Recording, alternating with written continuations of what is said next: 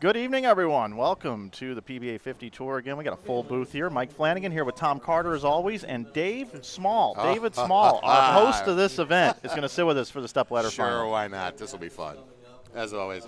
Tom and I always had a good time back in the day, so thanks for the invite. Well, Dave Small is Mr. PBA. I wouldn't go that far, but I appreciate that. What tournament is this again? How many have you hosted?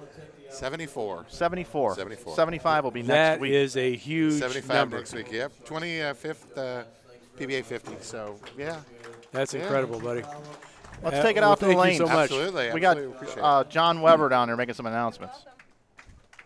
The staff here at County, all the people in the front, the snack bar, the guys in the back. It's been wonderful here in Anderson, and we sure appreciate you having us. So hopefully we'll give you some good entertainment tonight. We like it loud in here. Don't be afraid to root for your favorite player. It'll be nice to hear you cheering and clapping and so forth. So if you're rooting for Bryan Goebel, maybe you can pick this spare. Well, he just missed, so too bad.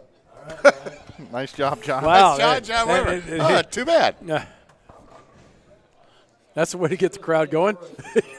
I did that. I warmed him up in Kokomo this fall, this winter actually. It was funny, and what happens when Jason Belmonte strikes? Yeah! What happens when he leaves a solid 10 pin? Oh, welcome to Kokomo. And everyone kind of got a kick out of that. Bryan Goebel, PBA Hall of Famer. Yay, Bryan. Nice to see Bryan back out. He took a couple of years off, and Well, we basically got 4 PBA Hall of Famers it's nice field. on the show. Yeah. Parker and Lennie and Bryan. And Well, you got 3 PBA Hall of Famers and a USBC Hall of Famer. it's quite impressive. It's a nice field. It's probably, when you look at experience-wise, obviously Parker being Boresch is going to start the match. kind of favorite today, defending champion. For the opening match. Again, we hope you enjoy it. Thanks for coming out and making PBA part of your day here in Anderson. Enjoy. Thank you, John Weber, for those announcements. And you see the banners out over the lanes, folks. We have 5 former champions here on the PBA50 Tour. No new champions here tonight. We've got a lot of experience. Tonight's stepladder, the number 5 seed Lennie Boresch is going to start the match on the left lane. Bryan Goebel had lane choice. He is electing to have Lennie start. The winner of this match will go on to take on our number 3 seed Angelo, who just came off a 300 game in a round of 8. Our number 2 seed, who's won 4 times this year, looking to win his 5th title, is Parker Bohn III. And our number 1 seed is Chris Barnes. It's the 5th time this year on our PBA50 Tour that he has been the number 1 overall qualifier going into the seeding rounds of the bracket. So Chris Barnes looking to defeat possibly Parker Bohn III. He's 0-2 this year against Parker. And Parker loves this house. Parker is our defending champion. He also won here in 2017 and finished 3rd in 2018.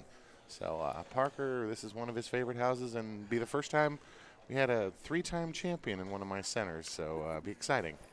Well, Parker has obviously got the hot hand. I mean, the whole family's got the hot hand.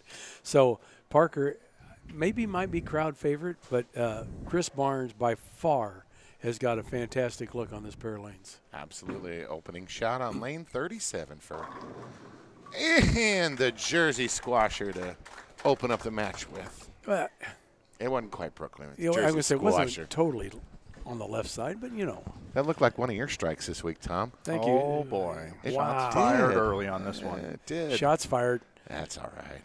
Guys, Bryan Goebel, interesting fact here. Goebel, he hasn't been bowling a whole lot. He came back out on this tour this year part-time, but obviously with the COVID pandemic wasn't bowling a lot. And he told Tom Carter and I both that he has not won a head-to-head match play since 2018, and he's won 3 matches to get to the show here tonight. He did say he made a show in 2019, but that was just the last time he's actually been on the show. And when you look at the characteristics of this pair, if I can interrupt real quick, Tom, 37 and 38 is an interesting pair of lanes. 38 is going to play a lot longer than 37. As you see, Bryan's ball kind of squirted out a little bit. 37 definitely hooks a little bit more than 38. And that was a heck of a try. Well, Bryan, he's got 2 Paragons down there, one with a 2 3/8 pin and another one with a 3 3/8 pin. One's got 500 surface, one's got 1,000. So it's a matter, he's trying to face up the ball to to the pocket, obviously, but trying to read the lanes because with the guys coming on with practice, some of the guys are throwing some serious surface. So now it's a trick of reading the front part of the lane. If you get it to read too early, you lose the back end, right? That's correct. And then if you get it to go too long, you also lose the back end. And you guys talking about the oil pattern, 46 feet in length. It's the Johnny Petraglia this week, 22 milliliters of oil, a 5-to-1 ratio, but it played a little bit tougher than 5-to-1 out here. A little bit tougher, definitely. The length in this house, with our back ends, they do fly considerably, very, very hard back ends here. And you will see a lot of corner pins. You will see a lot of solid 10 pins, especially with the entry angle being a little bit farther down the lane. And you will see that a little bit tonight. Speaking of pins, I had the opportunity to be in the back earlier, and I seen a whole bunch of boxes of new pins. Are we bowling on new pins? Are these? Oh, no. No? No, unfortunately, the pins came in Monday. They were ordered in February. Oh, okay. So these are not new pins. These are the pins you bowled on last year. Okay. Yep, we ordered them back in February, and there was a big Sirlin shortage out in the world with shortage in every industry, and we were just happy we got them. Yeah. Jeez. I mean, the pins look great, so that's why they're really bright white, so I was wondering if we were bowling on new ones. No, these are actually junior gold and PBA50 and state tournament last year. Yeah, quite a bit. Lennie looking for a quick lead. Beautiful shot. Very nicely done. And Lennie is one of those players, he gets the ball so smooth through the heads that ball just kind of has a natural arc to it, and it doesn't really snap that hard. And I like his look. Lennie is the voodoo player, as I call him, because he's got that voodoo roll. He can play a part of the lane a lot of the other guys can't because the way he gets the ball through the front part of the lane, he's throwing a proton physics pin down. It's got 500 on it, but still, you watch Lennie, it's like his ball never sees the front part of the lane. It's just the unique release that he has. Looking for a quick 3-bagger and a 37 pin. Oh, lead. he missed left drastically on that. That was totally uncharacteristic. He hit, I think, 16, 17 at the arrows. Oh, easily.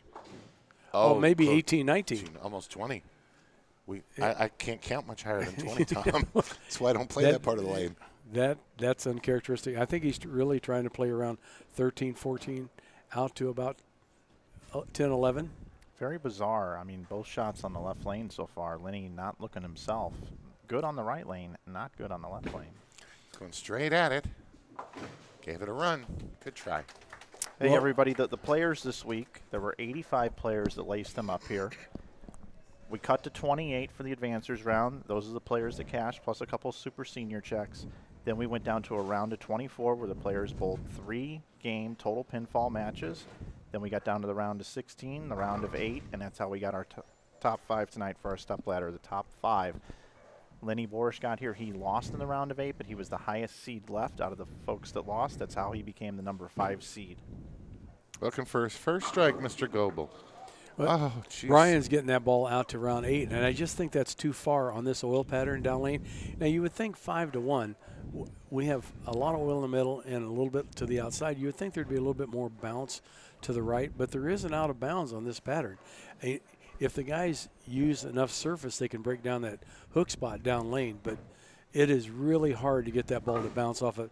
And the guy that can get the ball to bounce off of it the best is our tournament leader, Chris Barnes. He's using equipment that nobody else is using far as surface-wise and gets the ball to recover. And like I was saying earlier, Tom, you can definitely see lane 38 hangs a little bit more than 37. Well, you bowl league here. I do. I do bowl league here. So you should know every board in this house. Oh, I wouldn't go that far. Lord, I'm just happy to not limp after 3 games. Looking at comeback, switching balls. Soft hand, here comes possible messenger. Not quite. Dave, I want to wish you a happy belated birthday now that you can join this tour.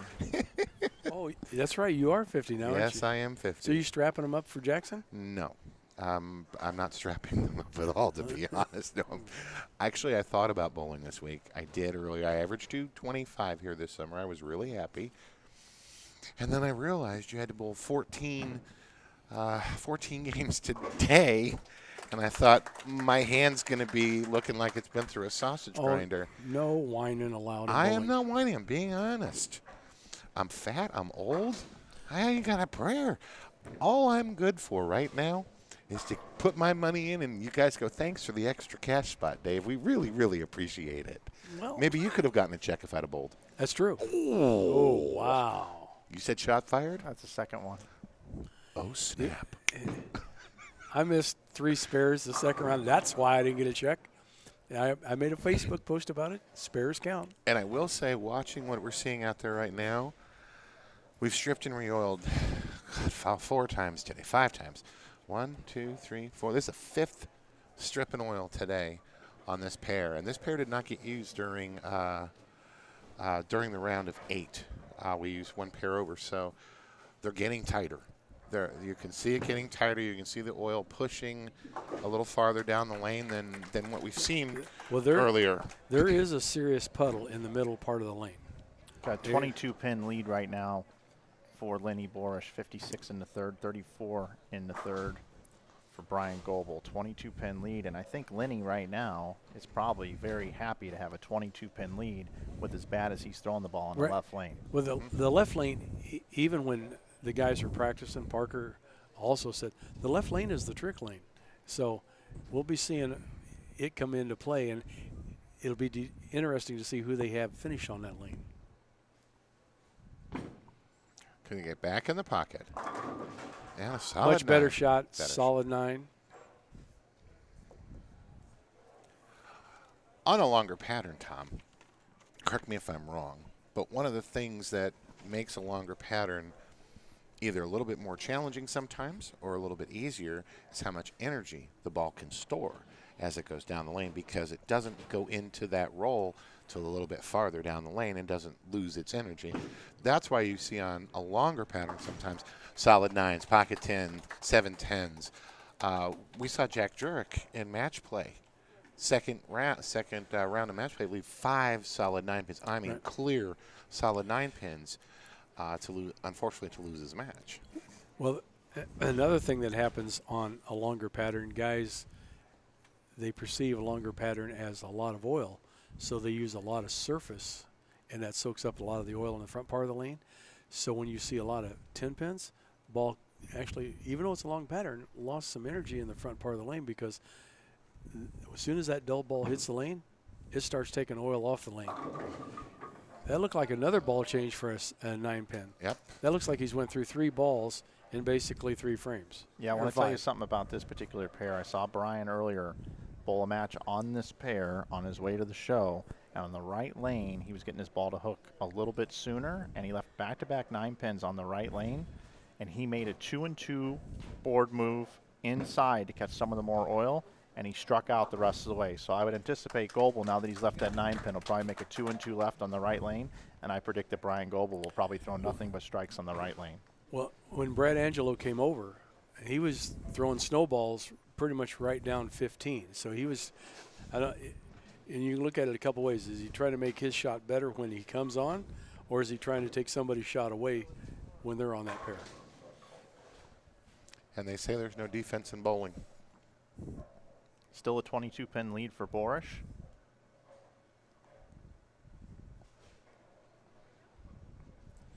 Bryan, one of the more deliberate players and a very slow approach.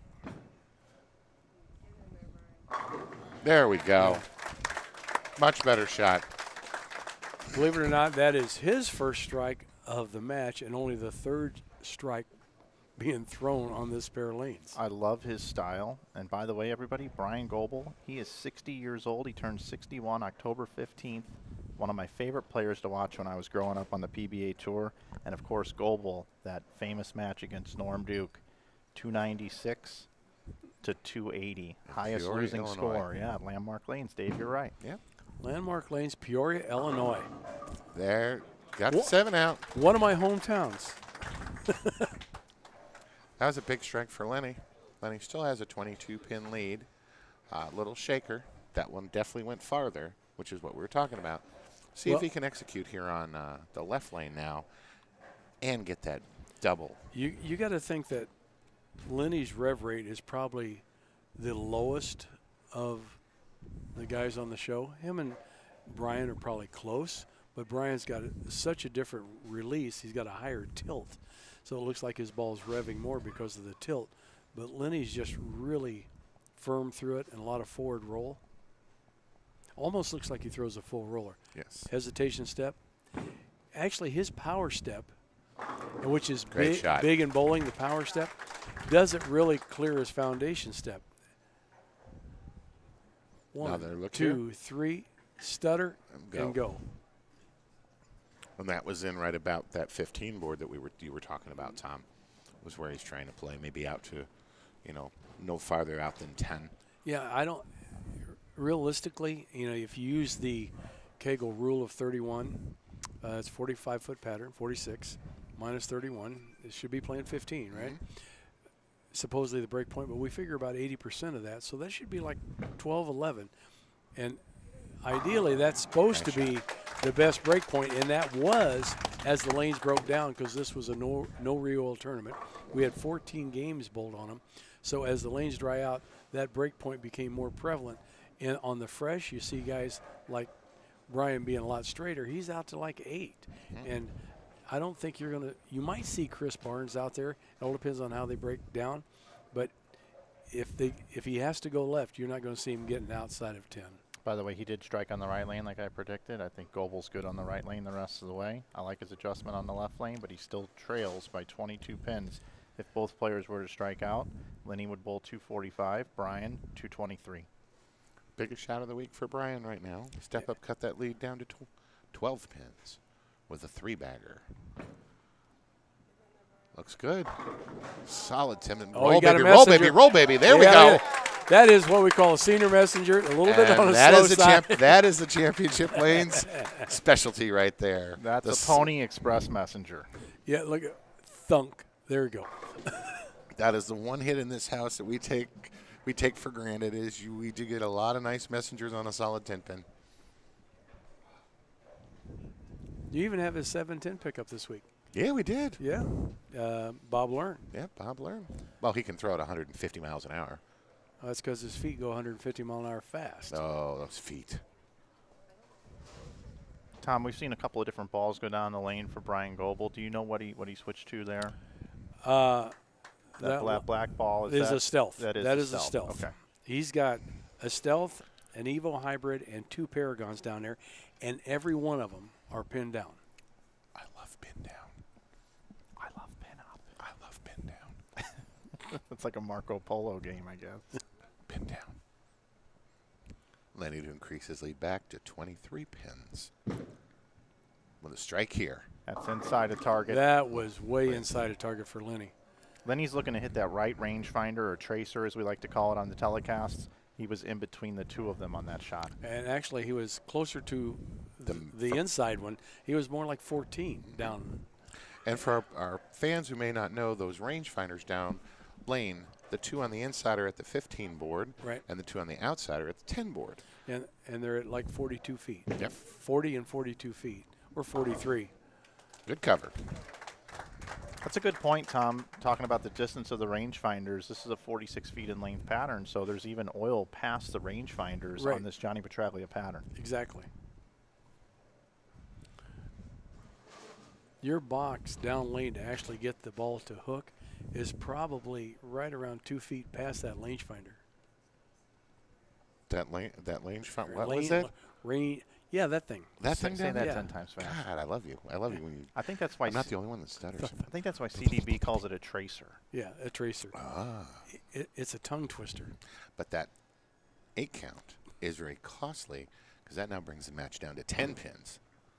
So the advantage, there we go. There. Good comeback. The advantage, which was Boresch's, now it's an even match.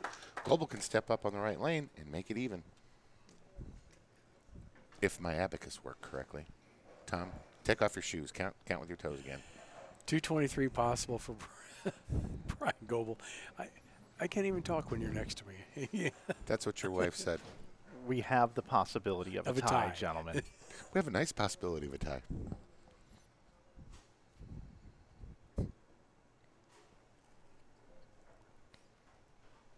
Big shot here to even the match.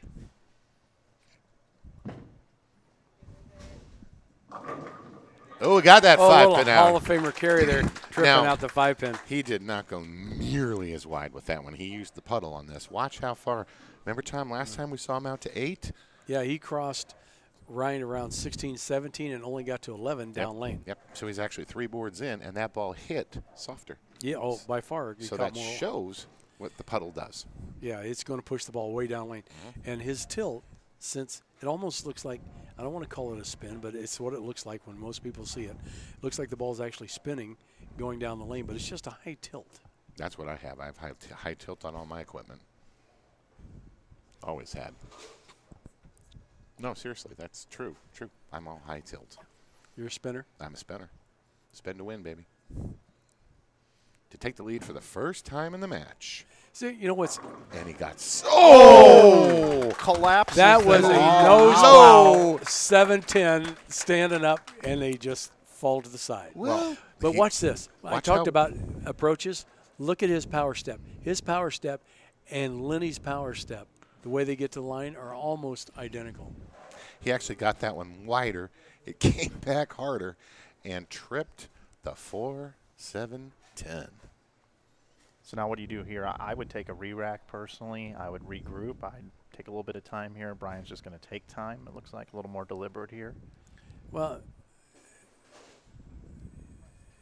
he is on his own. There was a pin in the gutter, so but he's not going to take a re-rack, but he is slowing down. And Bryan is naturally slow anyway, so it's just people are going to think he's taking more time. I don't know if it's just that or it's just his natural technique. Firmer. Nice But shot. whatever it was, it worked. Nice shot. Maybe he didn't have to take re-rack because that pin was in the gutter. Again, we see him down when he got a little bit right out to about That 8 ball board. is definitely making the turn. I mean, he's got more surface on that, and you can see. And it was funny. Bryan says, I'm doing my best job down here practicing trying to strap on it and hook it, because normally his ball goes way straighter than that. Keep in mind that Lennie has to match what Goebel does here. So this double here was huge. But it's also just as important to get this strike here. Right. Otherwise, Lennie Boresch can go up and win the match. Lennie can strike out for the win if he doesn't strike here. 223 the max for both players. And that was the key thing with that 8 count. That 8 count brought it into play. Needs them all. Yes. Brian Nice Goebel has done all that he can do. Exactly. He threw the ball back into Lennie's court, and Lennie has to perform right now to go to a 1-ball roll-off. What a great finish for Goebel. What a great ball change. That's why he's a Hall of Famer. In the 5th, he left that 9-pin on the right lane. Well, He you made called the it. adjustment Just like and you he had went ESP. sheet. You figured that one out. He was already on the spare. I've played this video game before. I've seen it. But if there's anybody you want to step up and throw the next 3, ta-da-da-da, Yeah. there he is.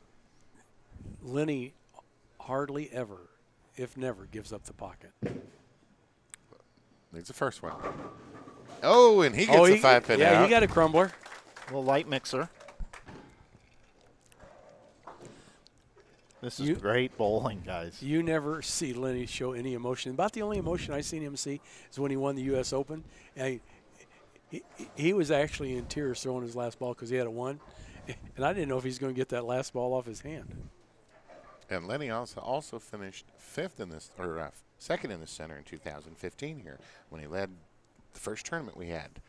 And Brian Voss became our eventual winner on the cheetah pattern that year. Cheetah, well. We had the cheetah here, which played like poop. Well, It wiggled really bad. glad it's 46 That feet was this 17 to 11. Nice. Wow. Folks, Lennie Boresch needs to go up on this next shot after he's thrown this critical double and get one more strike. We'll have a tie. And in the case of a tie, Tom, how is it settled now? This is a 1-ball roll-off. Higher seed gets to choose what lane he's going to start, and the other bowler has to follow suit. I'm still a fan of the 2-frame roll-off. 1 ball sometimes. Clutch shots here. That's what I mean. It's so important to Goebel to get this strike on the final fill ball. You got to imagine Lennie's going to hit the pocket here and knock them all down, right, guys? You know, skin to win. Skin to win, baby. 17-12. It's light. Oh, he did not get the 7-pin out. Okay, that was, if we could have put that side by side, I called it 11 last shot. That was more like 12, and the ball just didn't see enough friction down lane. Both of you, Bryan Goebel moving on, Bryan Goebel, Lennie ending in 5th position. Bryan Goebel going on to meet Brad Angelo on the next match. You taking a walk? You taking a walk there, boss man? Yeah, boss man is taking a walk. Boss man's taking a walk. He's going to go down and talk to Lennie and see what he had to say. And Tom's going to go get a glass of wine? No. Oh, okay. Not yet. I'm ready. You're ready for a glass? I'm ready. All right. Shall we fade out? We're not faded yet. We're not faded yet. We can't hear you. I can't hear you.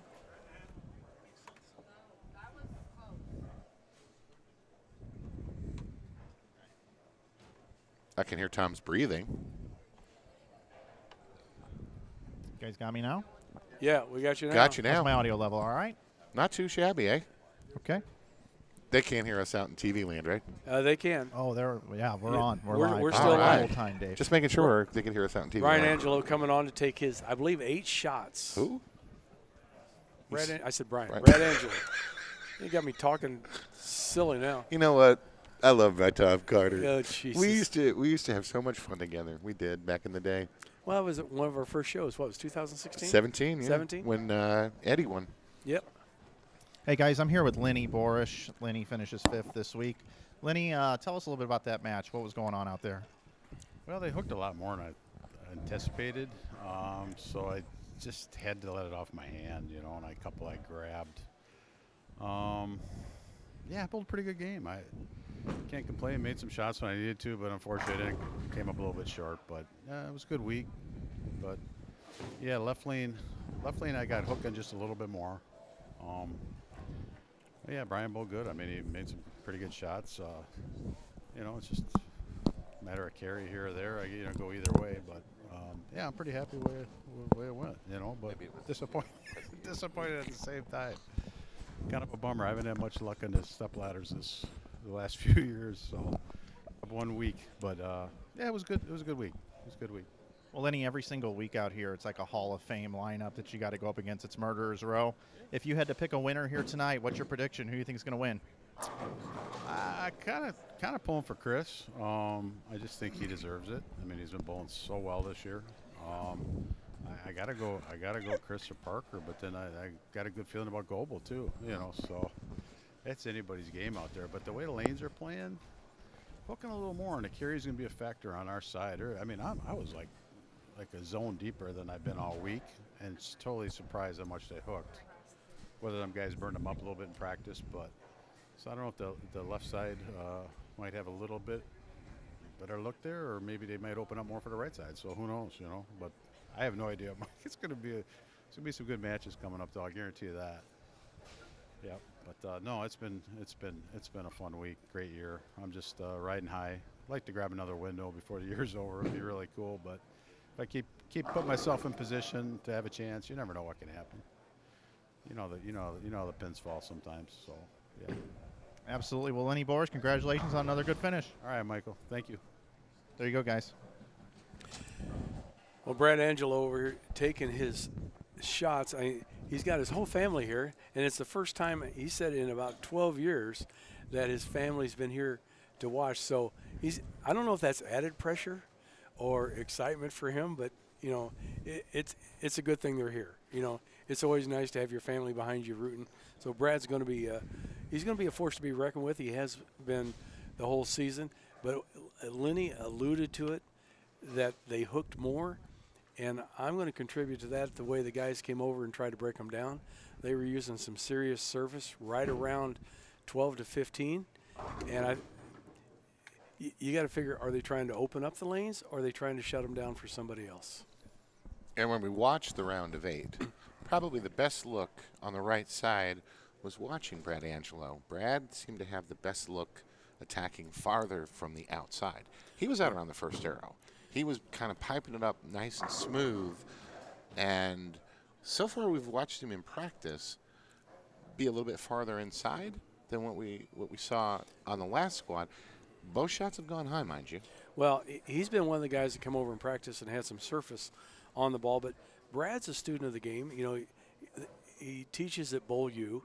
I mean, he's very good at lane breakdown and ball layouts and differentials and ball motion. So, I mean, I always think Brad Angelo through this whole season is a force to be reckoned with, just the way he can read a lane. And that was a treat to watch because he did have a 300 game. He did have a 300 game during the round of 8, and it was quite impressive to watch. He got that nice half pocket slap 10 out to shoot it, but I liked the angle. Like I said, I liked the angle he was playing earlier. Let's see if he goes back outside. Nope, he's in. Like I said, I think that he's definitely trying to break down his hook spot, and I don't know if he's trying to take away thinking ahead, because you're always anticipating you're going to win and you're going to bowl for the title, and if that happens, he has to bowl Barnes and take away his shot. I mean, he can't do anything about Parker because Parker is his next match. Parker's going to be doing his own thing. But Brad's got several balls down there. They all basically have the kind of the same surface. They're all pin up.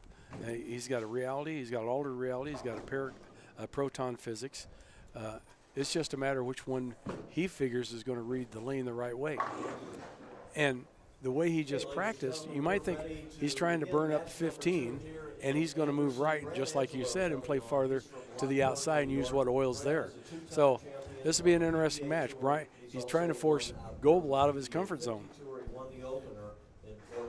I think this is going to be an interesting match. This is his 5th top 5 appearance this year.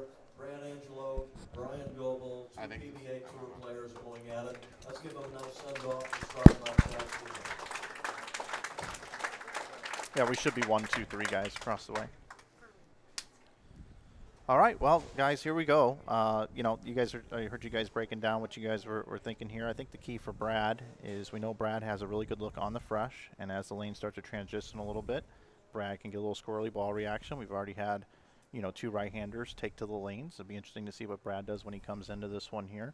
I did go down and talk with Bryan and Jeff Johnson in between the matches, and they were throwing a Paragon over on the practice lane, and they like the ball reaction there. This one seems to be a little bit more oil down lane. Didn't want to finish as much as we saw early in the match. They're going to stick with the stealth. So the stealth, being a symmetrical ball, should technically give you a little bit more pop on the back end. The Paragons being asymmetrical, picking up a roll a little bit earlier, especially with the amount of surface that he has on them. Stutter step and through. That's the leverage at the line. It's kind of funny, from the old days to now, the power steps become more and more prevalent. You see stutter steps, kind of hop steps. You didn't see it back in the old day schools. There was more of a traditional approach. Brad went outside. Brad literally playing up 10. He's trying to burn up the spot in practice at 15, take that shot away from everybody. I'm looking at the rangefinder, looking at about 8 off yeah. the end of the pattern. So he's playing, how tight is that? He's crossing 10, taking it to 8. I bet that's what we saw so successful in the round of 8, was watching him play that line. And I think if he can stay out there, if the reaction stays out there for him, we're going to see some good scores from that. Is it going to be, will it take away from Bryan's break point, or can Bryan shift slightly in around it? Well, Bryan's game, that's going to be tough to beat. Bryan's game, if he forces Bryan left, not that Bryan can't play left, but with that high tilt, it makes it a little bit harder. You really need some really fresh back ends to make that ball turn the corner. He could trap Bryan up. And they say there's no defense in bowling.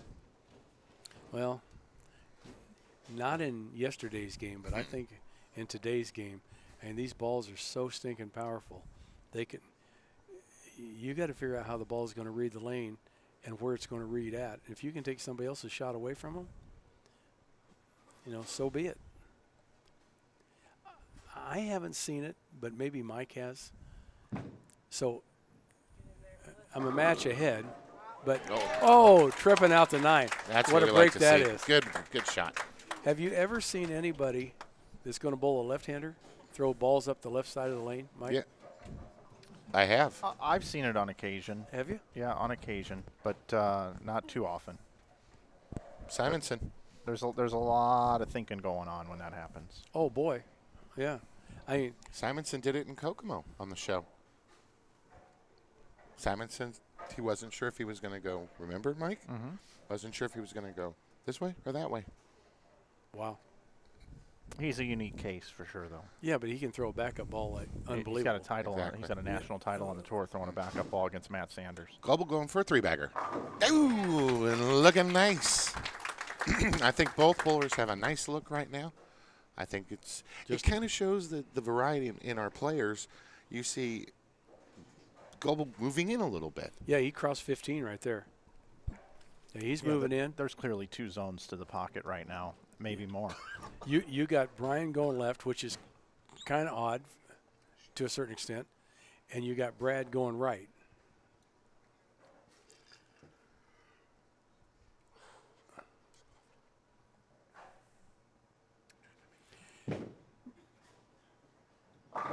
Brad's messenger to the 9, but a little slow. Brad's approach is a little. If you see where he's standing, which you do, you would think that he's playing the gutter, but that drift left that he has, probably 15 boards. Yeah, and by the way, that shot rolled right over the right rangefinder. Yeah. His strikes on the right lane were 2 boards right of it.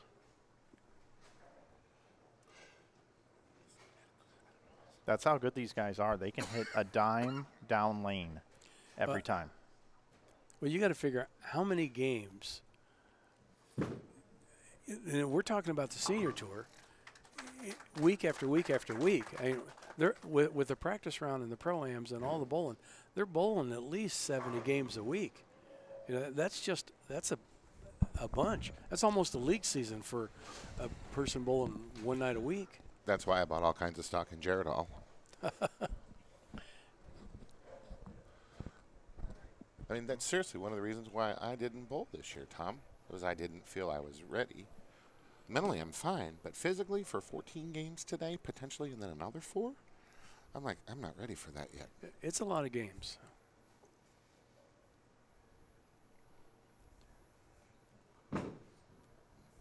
Much better. Much better shot. That was 8-9 at the end of the pattern and firm. It's almost, I talk about power steps and leverage all the time on the show. And you look at Brad Angelo, his power step and his timing step is in his second step, it looks like, compared to everybody else's in their foundation step. What I call the foundation step, the power step right before the slide. 11-pin lead currently for Bryan Goebel. 4-bagger puts him up 21 quickly. He's got a nice roll out there. He also rolling it right over the right tracer. And you can definitely see the tilt that we were talking about earlier, Tom. It's just so smooth right now. Look at how nice and smooth that's going into the pocket. And tilt, you can see his thumb. When that ball was rolling down the lane, his thumb set up at one point. That's what you can see tilt going down the lane. It's like the ball, on some balls, you see him making a defined, for a right-hander, right to left move. And as a high tilt player, you see that set up, and it's kind of a smooth arc. I mean, and as a player, if you can have both releases, you got the world, because no matter what the lanes throw at you, you can do what you need to do. Going for the front 5. Beautiful shot. Bryan has figured it out. Straighter is a little bit greater on that inside for him right now. He's not looping it nearly as far as the guys were scared of the left lane, and he's making the left lane look like there's no problem with it. And you can see where we were seeing him earlier out around 8 to the rangefinder. He's now in around 10, 11. Well, if you watch his break point to the pocket, Bryan's, it's a smoother transition off the spot than some of the other guys. You can see a more defined, what I call right to left. Everybody says different terminology. That's 10. That was 9-10 down lane, and that was dead flush. Perfect shot. And that's where Mr. Angelo needs to stay, is in that area. I mean, obviously now that's cut his lead down to 21. 21. Yeah, max score being 300 and 279. Yeah, so it's 21. We put that at 21, absolutely, Dave. Yeah. We can do the math on that one. We're just okay. Just saying. You know what?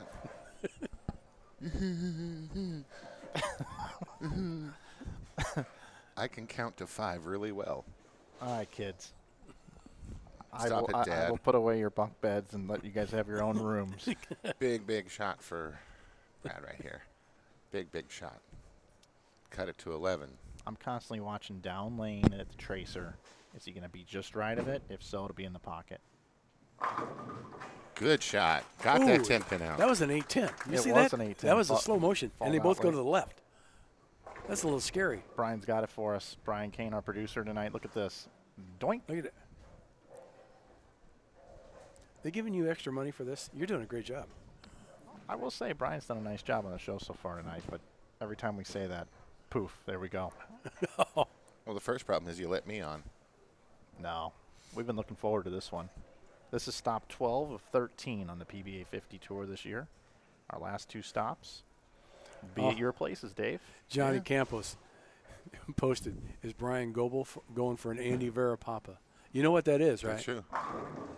Actually, that is an Andy Verapapa for Goebel. Back 6. Is. Back 6 is 6. Andy Verapapa 300. Yeah. Andy always said it makes no difference as long as you throw 12 in a row. I'm so impressed with the accuracy here. Brian 16 to 11. And it's just snapping that 10 pin out perfectly. And to talk to Brian, he's just so mellow. He's just like, I don't know, I'm just going to get up and do what I do, and hopefully they fall down. And I remember his first win in 1991 at Golden Pin Lanes in Tucson, Arizona. It was an awesome match when he came from the 5th spot. Looking for the front 7. Oh, he doesn't get prettier than that. Well, he's making it look like you're playing league. He's making it look easier right now, definitely. Because I still suck. Are we bowling on the same pattern? I'm going to put out a special request to the folks at Brunswick that own the Track brand. We've got this stealth bowling ball that Brian is using. I remember Brian using the Nuke back in the day. Hey, folks at Brunswick and Track, how about we bring back that Nuke? Just for Brian. He's a big track guy. He likes this stuff. I know he does.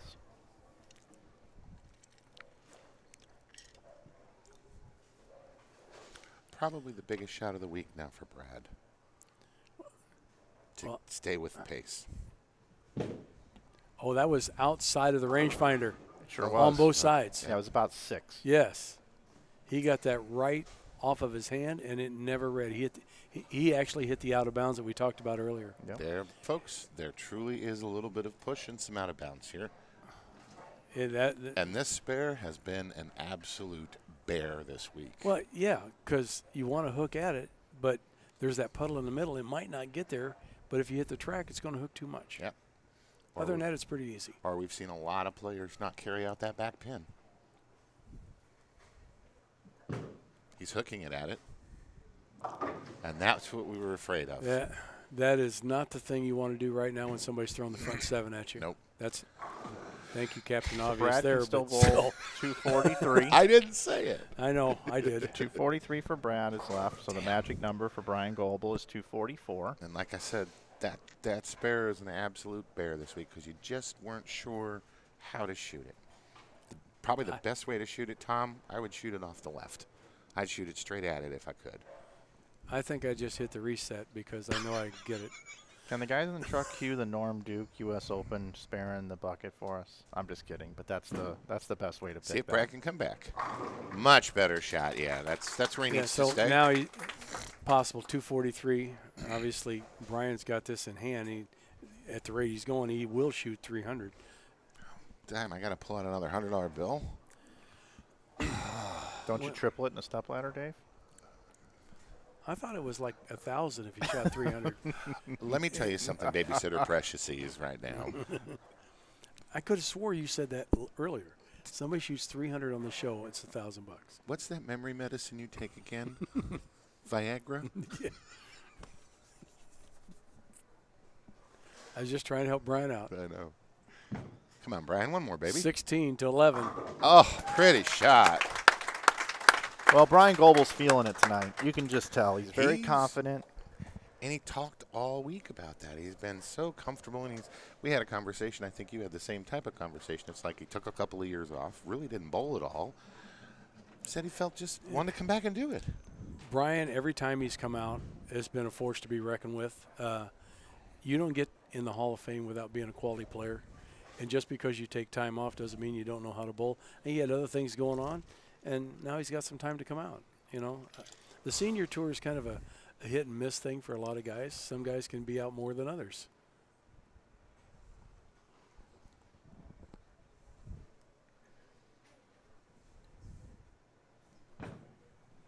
Front 9. That was wide at the break point. He point. got that at 8, and it was a great run, but that wasn't the same shot. No. He definitely lost it at the bottom. You can see it, Tom, right there. Lost it at the bottom, and it's squirting to the right off of his hand. Yeah, he got it to 8, and the ball just doesn't read. You can't really cross 16, 17, get it to 8 unless you got a whole boatload of hand in it. 267 now, potential for 265. Okay, so if Brad Angelo strikes out, he bowls 244. 243, excuse me, 243. So that would mean that Bryan Goebel would need 9 on 2 balls to advance.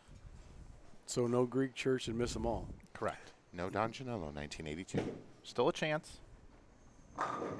Oh, hit it. So now it's kind of a moot point. It is. At this point. Brad Angelo's going to finish 4th. He is our number 4 guy. And a shout out to Brad, by the way. I mean, Brad has bowled so good this year. He got our first win. He kicked off the season as top 1 with a win. This is his 5th championship round appearance. I don't think obviously he wants to win, but the biggest thrill for him is his family was here to watch. Oh, And absolutely. that hasn't happened for him, he said, in 12 years. So, you know, big shout out for him. And I got to meet his wife and his 2 daughters earlier. So, I mean, it's exciting when your family gets to come and hang out with you. It's a nice treat. Brad is a fierce competitor on the lanes, but he's also a very emotional guy. He also had a very emotional visit at Wrigley Field a couple weeks ago as well. Reminded him of being there with his father and, of course, having his family here this week. You're absolutely right, Tom Carter, and we will probably see Brad here next week. Well, yeah, on the good side, he's not going to be at the PBA50. Well, you may have a prayer then. Yeah, exactly. I'm going to have to start a 70 tour for you. You know that, right? I'm going to have to start a 70 tour for you next. I'm still petitioning for the 40 tour. But interestingly, did you see Brad? Now he's moved in Yeah, twice. with the gym. With the gym. Just trying something. I think he's going, did I miss something here? But I don't think he did. He had that one errant shot. He just missed it off at the bottom of the swing. If you're just joining us, Bryan Goebel's going to advance to take on our number 2 seed, Parker Bohn III. That is going to be an awesome match. And the winner of that match takes on Chris Barnes, our number 1 seed. So now here we go. We do have literally PBA Hall of Famer against PBA Hall of Famer against PBA Hall of Famer, clear to the title of the show. So this one heck of a finish for tonight. 213 for Brad Angelo.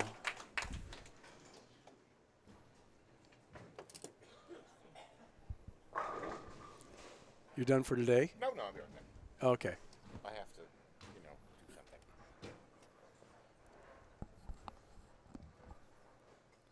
Goebel going to switch balls here on the fill, try to gather some information from the lane. Well, you need information going forward because the only thing that's going to change on his side is him because he's bowling Parker Bohn. See Jeff Johnson coming in, one of his ball reps. Yep. Tom Carter, also a ball rep out here for Brunswick. Jeff Johnson. Jeff had a great run this week also. And it's always good to get information from guys that bowled on the same condition and patterns that you did, and especially when you bowled as good as Jeff did. Obviously, he's seeing the same things that probably Bryan and Parker are going to see.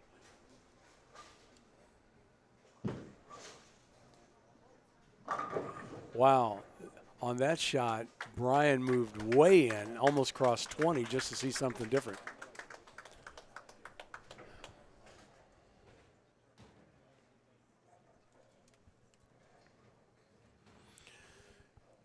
Bryan Goebel just wrapping up, possible 255. He picks up the spare. Mike Flanagan going to go out and get an interview from Brad Angelo, see what he had to say about the lanes, the lane transition. And, folks, you'll be watching the warm-up of Chris Barnes will be coming over, Parker Bohn getting some shots in. Getting ready for our next match, Bryan Goebel, Parker Bohn. Definitely going to be a good one, Tom.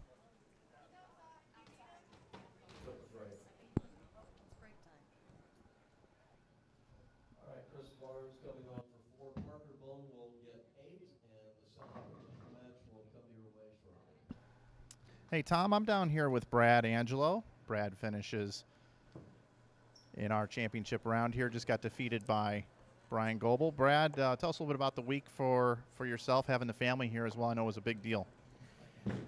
It was an unbelievable deal. I had been asking my wife for the last couple of years now if during the summer she could take a week off with the girls and come out and watch. And that week finally happened. So, and it was nice to be able to bowl 300 while they were here watching too. So, great week. I'm not upset at all. You've had a great year out here. You got the win, obviously, in week number 1. This is week 12 already. We got one more week out here. How would you sum up your season so far?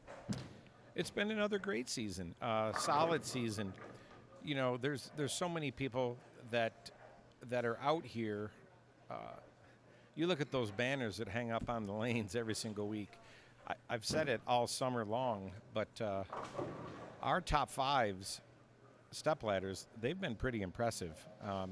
You look at those 3 guys standing right there right now. There's 3 Hall of Famers right there. I mean, I was far and away the least accomplished bowler on the stepladder, and I feel like I've had a pretty solid career. So, you know, these guys out here, it's really a shame that we can't get on TV, at least, you know, something. I mean, it's great watching the women right now while we're watching, or while we're bowling our finals, but I just wish there was a way that the greatness out here could continue to be recognized. Yeah, I agree with you 100%. Well, Brad, we'll wish you good luck next week. Maybe you get bookends out here. That'd be nice. That'd be really nice. And thanks for all you guys do, too. You guys do a great job. So thanks for all your time and effort and getting here and duct tape all over the floors, taping the wires down, and trying to do the best job you can. So thank you very much for a great summer. Thank you, Brad. Good luck next week, buddy. That's Brad Angelo, Tom. That's why he's one of my favorites out here. He may be a little rough around the edges when he's competing and a fierce competitor, but once the bowling's over, he is about the greatest human being you may ever meet. Well, I'm quite sure that Brad has the ability, obviously he does that, but to make it bookends, like you said, there's no doubt as many shows as he's made and how close he's been that he could make another show. Well, he led last year in Jackson. Well, next week in Jackson is our last PBA50 event, but we're still in Jackson for a PBA60, and our final event will be at Wayne Webb's Columbus Bowl for a PBA60 event. You know what I'm proud of with that? What's that? And I was the one that founded the PBA60, having the first one. Well, in 2014. And for the PBA 60s, we now have, this year we had 3. We had the Super Senior Classic right before the Masters, your tournament, which is next week at Jack 60, and then Wayne is having one. So this is the first time that we've had 3 PBA 60 tournaments in one season, which is good for the old guys because the old guys still like to bowl. Exactly. And, you know, it's as we get older, as I have now turned 50, and things hurt more. It takes a lot longer to get loose. That's an understatement. You know, some of the, you know, if you look back, Tom, you know, 15 years ago when you first came out, you know, on the 50 tour, right, it was a different game for you then. Oh, yeah. Because it was easier to compete. But as you get a little bit older, you have to get a little bit more accurate. You have to get a little bit more straighter. But some of these younger kids that come up into the 50, like Chris Barnes and Brad Angelo, they can still open the lane up. Oh, I mean, when I came out, I hooked the ball more than there was the Sutars that were out here. Yep. And, you know, it was just a different realm back then. And for 4 years, I had a great run. So I seen in the chat, Mike Littleton asked a question for Tom. What is the question? I'm curious. I'd like to. $12, 12 shots. I'd like to know. $12. Why does Brad move over on Goebel's spot? That was the question. Why doesn't Brad move over to Goebel's spot? I believe was the question for you, Tom. Oh, I'm cheap. You're thrifty. It's good. I honestly believe with Brad's rev rate, that ball would have hooked earlier. Brad would have had to move left of where Bryan was playing, which he could have done. He definitely has that ability, but I think he figured that he had a better chance of playing what he was almost creating a little bit of hold for himself. And the thing that hasn't happened, which I am surprised that one of the players didn't really take urethane and throw down the lane and to create even more hold down to the pocket. But, you know, that's kind of hindsight. But yeah, now Michael clarifying, he's saying, you know, once the match was over, Brad moved in to Goebel's line. Why would he do that with a different ball? Just to see what he might have had, just to think about later, maybe? Yeah, but that's always an option. But we also saw Chris Barnes play deep inside like that as well. I think what has happened, and it's actually, I think, to Chris Barnes' favor, they've opened up the shots so much around 15 and down lane. Chris will probably be inside of fourth arrow, taking it to that break point. And I said earlier, Chris is new to the senior tour, but I've got to know Chris a little bit better. But to me today it looked like Chris can play all parts of the lane, but he just looked very comfortable with what he was doing today, being able to go from left to right and just let the ball just read back to the pocket. Somebody said I needed a frog tournament. Yeah, they did.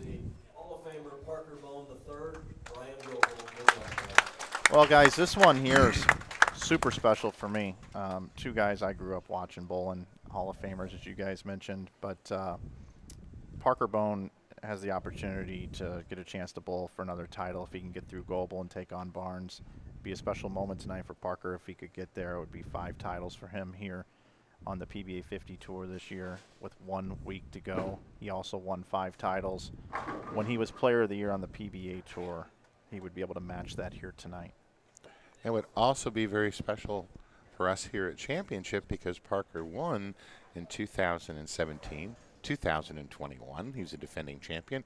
He would be the first time 3-time winner in one of our centers. And I was a little saddened with the round of 8, having Pete Weber and Parker Bohn bowl each other because both of them are 2-time champions in my house. Oh, that would have been nice, yeah. So it was very, very challenging because I'm not supposed to pick a favorite. So it becomes very challenging when you've got 2-time winners. And you'd love to see someone break that and get their 3rd title. With me, anyways. With you? With me. Right now, I think Parker might have his hands full with Bryan Goebel. Bryan, 16. He was right at that rangefinder. He was right down lane. And the mistake he made after having the front 7 last game was getting it right at the rangefinder. He lost that ball at the bottom. Just blah with the release. The reason being, It is so freaking cold in here that there are icicles hanging off people. Now, and his hand probably shrunk. Now, I will say this: if you would like, I will go and I will turn the air conditioning off for a split second, and I guarantee you they will no longer slide. That's why you keep it so cold. Oh my God! I hardly ever wear a jacket at all, and it's igloo weather in here. I think it's perfect. I think, Dave, I think you picked up on something pretty good here. I think Goebel coming out of what you would call a commercial break. He sat for a while. He just came out. He just made a bad shot. Bad shot. Just basically missed it at the bottom. I think this one will be right back in the pocket.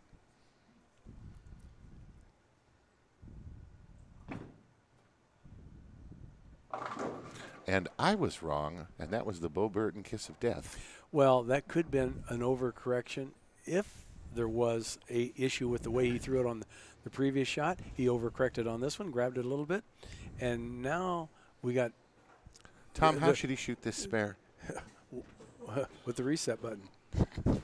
Again, this thing is 9 ways to miss it and 1 way to pick it up. Oh, and I thought he missed that. I thought he chopped it. Too. So Goebel's good for, the front 7 against Angelo, but now Parker Bohn, he gets open spare. How does Parker get it so easy? Well, we've said it 100 times already tonight, but, Bryan hasn't been out here for a while, and I can't imagine it would be, but maybe it is a little bit. You're bowling Parker Bohn, who's been on an unbelievable roll. It could be a little bit of nerves there, trying to make quality shots. You can't give anything to Parker because he's going to take it and run with it. He got a nice break there from leaving the 3-9-10 originally to knocking it down to just the 3-pin. Well, Parker's match against Pete, Pete had a chance in the previous round to make it to the show. Parker, literally, that last game, he had shots that were kind of going everywhere, kind of like he lost it. I'm still not sure what happened in that match, but, that was kind of a shot that happened in the previous match. He just missed it. 11-pin lead for Parker through 2 frames. And you and I both sat there with our jaws open when he missed that 10-pin. Well, he missed a 7 and missed a 10, and I was like, what? Yeah, he told me after that it was feel issues. He was having an issue with getting out of the ball at the bottom of the swing. Just snuck by Weber. All Weber needed was a mark. And he threw the worst ball he threw all afternoon. He got a little slow, and he definitely grabbed it, got a whole handful of it, went right through the face. Yeah, Weber left a 3-4-6 when he needed a mark against Parker, and Parker was able to make the show.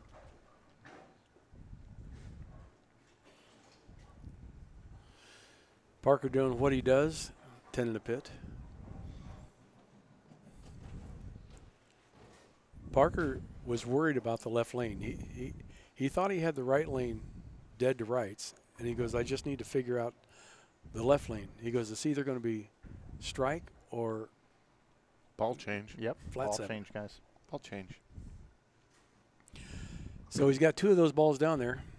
It just, is he throwing the 2 3/8 pin or the 3 3/8 pin? So what do you think? I got to ask this to Mike. 2 3/8 pin to 3 3/8. What do you think the motion difference should be? Very subtle. I think very subtle. I think the surface is going to make a bigger difference. Are they both the same surface? Both same surface. 6 inches earlier hook, maybe? So which one's going to hook earlier? Because I as a ball rep, you try to get into your player's head and learn what they're thinking so you can help them out with decisions. So the pin down is supposed to hook earlier, right? Right. They're all pinned down at 2 3/8 and 3 3/8. In my opinion, I would have thought the 2 3/8 would have been smoother and rounder. The 3 3/8 basically a little bit snappier. A little bit snappier. Closer you put your pin to your positive axis point, the more it's controlled down lane, right, Tom? But Bryan sees them opposite. Really? Yeah. That was a great shot there.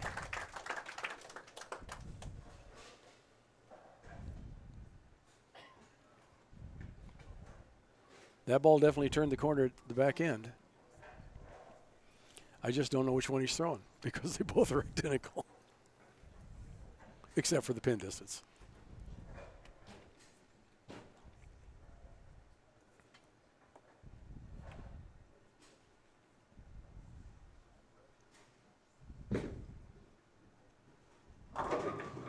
Oh, that could have been real ugly.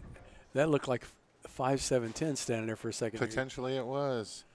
That ball definitely hit, but the second time he's come in light on lane 38. He's got a collision down there and a dark web. So we got symmetrical and asymmetrical. And I really thought he was going to throw the dark web because he thought that'd give him a little bit more. He's thrown that collision a lot, and he's got a ton of surface on that thing. But depending on what he did on his side of the lane, he could have burned it up a little bit.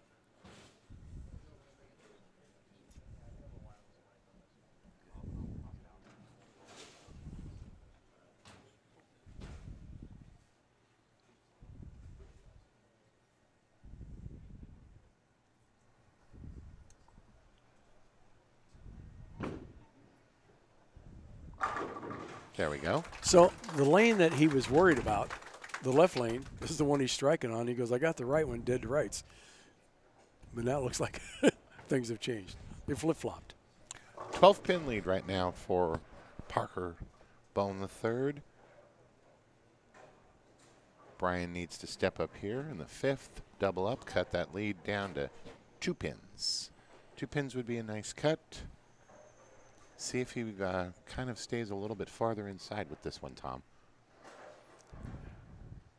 We need to have him around that rangefinder about 10-11. Well, he's 16-17, and that was there we go. 11. That ball definitely rolls up a little bit earlier. So the point of the story is don't get the ball right of the far marker down lane. That rangefinder, tracer, whatever you want to call it. If you get right of it, bad juju. Bad juju. I want to talk about some good juju for a minute. Dave, I want to thank you for hosting this one. Dave Small joins us in the booth with Tom Carter and Mike Flanagan here. I want to thank you for hosting this event and all the events that you've hosted, but I also want to compliment you on the masking units you have out there. I really like the retro throwback, but also its kind of modern feel. I really like this a lot. Well, thank you. So who designs all your stuff? Do you do that? No, actually I design a lot of them, but Classic Products in Fort Wayne does them for me. Whoa, that was left of the rangefinder, but I'm not sure where he crossed at the arrows. That just checked up early. It sure did, and we didn't need to give an opportunity like this to Parker. Well, that could be. I mean, if he got a little bit right in the front part of the lane, that could have been where some of the guys, when they came over, and he's got a chance. Oh, what a shot. That was incredible. That's awesome. Well done. The 4-7-10. Smooth as silk. Look at that shot. Just clips it, and boom. He'd have made the 4-6-7-10 if that would been standing there. Hey, was that an old red turbo? No. that is an attitude control. That's a urethane ball. That is awesome. And it's even pinned down.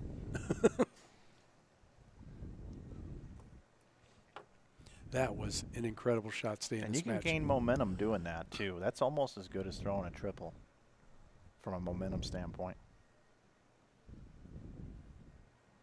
Big shot for Parker. He's been light. This time. Yeah, that ball is getting out to like 5-6 down lane. I would say almost identical hit. I know it was a little higher on the pocket, but not by much, guys. It was probably 6 down lane. 5 was second last to fall. He either has got to move just a pinch, and I mean a pinch left with his feet and keep his eyes the same spot. He's got to get that ball higher in the pocket, or he's got to switch to that dark web, which might give him a little bit more back in. Got a heck of a match here. 5-pin lead right now for Parker. And sometimes when your opponent makes a big split conversion like that you weren't expecting. Yeah, that kind of that sometimes can take a little wind out of your sail. Yeah, that could throw you into shock mode. Parker's been liking lane 37 so far. Parker possible 239 if he takes it off the sheet.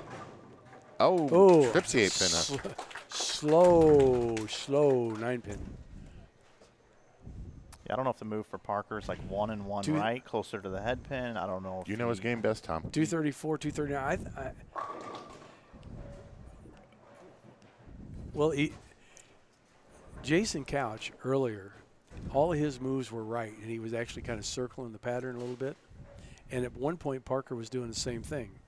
So he could either, you know, we can sit back here and analyze all day long. I mean, most of us think that maybe he needs to move just a pinch to the left, get the ball higher in the pocket, but now you're getting closer to the out of bounds. Or you get a bigger ball in your hand. And that was right at marker down lane, and you sure don't do that after you just picked up that split. Yeah, in my opinion, guys, and you know I like to give my opinion on these things. I think Bryan Goebel, I think that Dave Small was accurate on the first shot. It fell off his hand. It wasn't a good shot. Tom Carter, I think you were right on the second shot, saying that he overcompensated for it. Then he switched balls. I'm not so sure that he needed to move out of that ball. Only thought he had it. I still think he should have stayed with that other ball. I like the reaction I saw down lane. That one seems to be going farther than the other one. That ball, Ladies Cat, seems to be going a little bit farther and not gripping like we were seeing It's the stealth. So I definitely like the stealth motion. I would like to see him do what he did earlier, just grab a handful of it and make it turn the corner. Maybe that's the wrong analogy, but he went back to it. He went back to the stealth. Ugh. He is in that zone where Brad Angelo came over with a snowball and threw it between, say, 13 and 17, right down through there. Did Brad Angelo wreck his line? Yeah. That's the whole thing. Did Brad Angelo? He's moved into that zone, and everything is just, it's reading too early. It's got to stay out. Oh, yes. That's okay.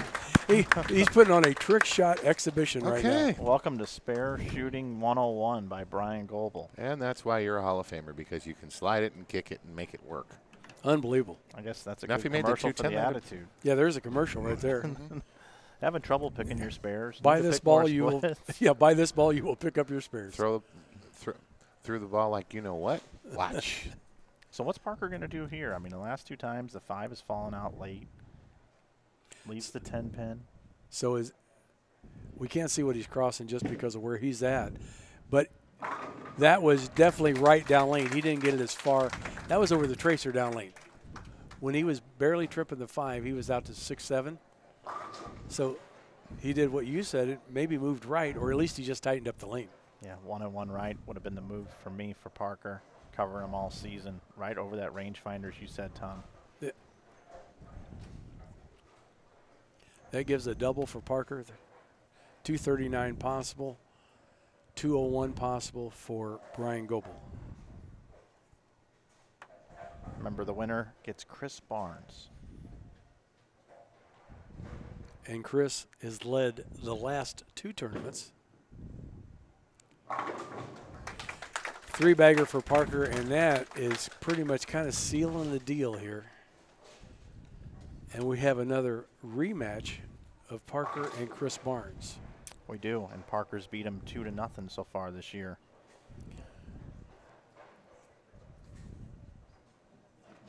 Last year it was Hess had Barnes' number. This year Parker Bohn has had Barnes' number. And guess what? Parker Bohn, guess who he rooms with? Tom Hess. Tommy Hess. We miss you this week, Tom. Tom nursing an injury this week. He'll be back next week, hopefully. Yeah, I seen a post that he's practiced 10 games and he feels good. He's going to give it a little bit more rest, but he might see him in Jackson. Still a great week for Bryan Goebel. He was able to win some matches, which he hadn't done in a long time, he said. Feels good to be back out here competing. He's going to finish 3rd this week. Yeah, best he can do at this point now is 190. So Bryan, like you said, will finish 3rd, and we will have a rematch of last week. Chris Barnes, Parker Bohn III. And I really, truly think those shots that Brad went in and played. Might have had something to do with what we just watched. Yeah, when Bryan tried to move in, he found more friction. And then he tried to go around it and no recovery.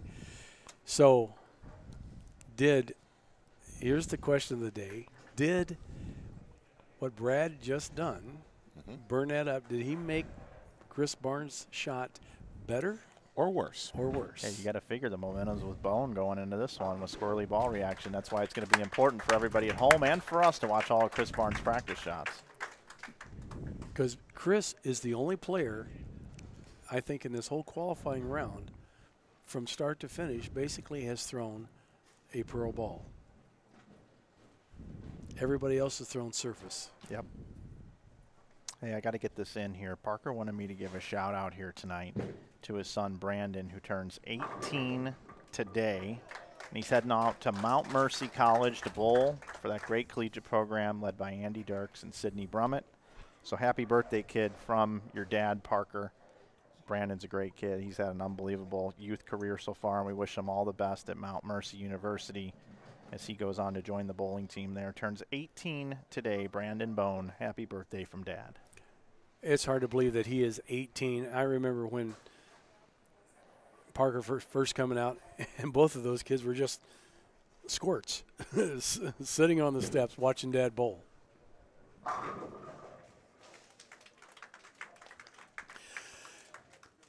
Parker finishing this up. Looks like he's going to shoot, 230 something. He just has to put the numbers on the board. And we're going to go on to the next match, which is going to be Chris Barnes, tournament leader for the last 2 weeks, against Parker Bohn. Mike Flanagan is going to be on the call. He'll be talking to Bryan Goebel just to see what Bryan's seen out there and what happened on that transition.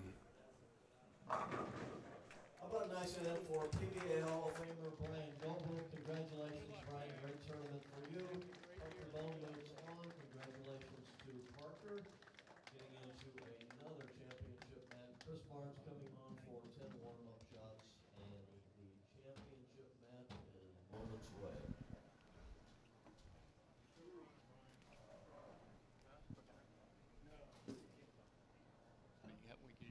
Yeah, right here. Hey, Tom, I'm here with Bryan Goebel. Bryan, first of all, great week. You won some matches. How about that? Feels good. Feels good. I just got a little lost there, and you don't have a game, so you either find it or you don't. So Parker had a good look. I think once he just relaxed a little bit more, it was easy for him. But I just lost it a little bit and couldn't find it. So, but yeah, I mean, third place. I'm an old man. I'm happy to get third. I'm the oldest guy on the show, so that's a good feeling.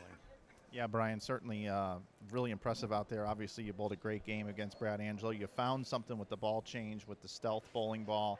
We saw you come out of the commercial break, so to speak, and you come back over to the pair. You went light on the right lane, then you went high on the left lane, and we were wondering if maybe you made a couple of bad shots and you made a ball change that maybe you shouldn't have made. What was the idea behind the ball change? Well, the shot on the right lane was a bad shot. It fell off my hand. I just lost it off my hand. So that was a bad shot. I wiped that one away. I threw the one on the left lane pretty good, and it hooked through the nose. So, okay, that's not a big deal. And I thought the other ball revs up but goes a little longer, so I decided to go with it on the other lane. And I think I struck. And then on the other lane, I can't remember what I did on it, but I think it still went high again.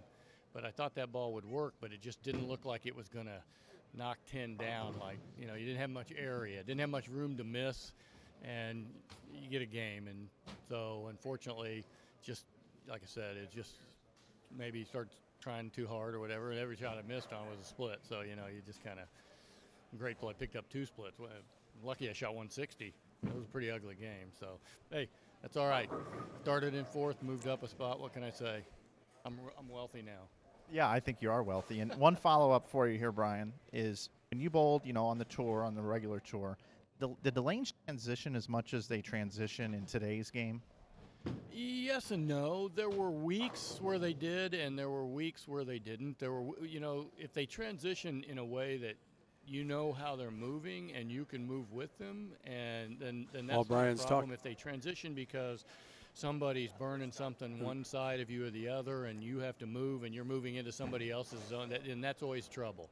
But you know, I think I can't really say that they were any different than they were in the past. I think transitions.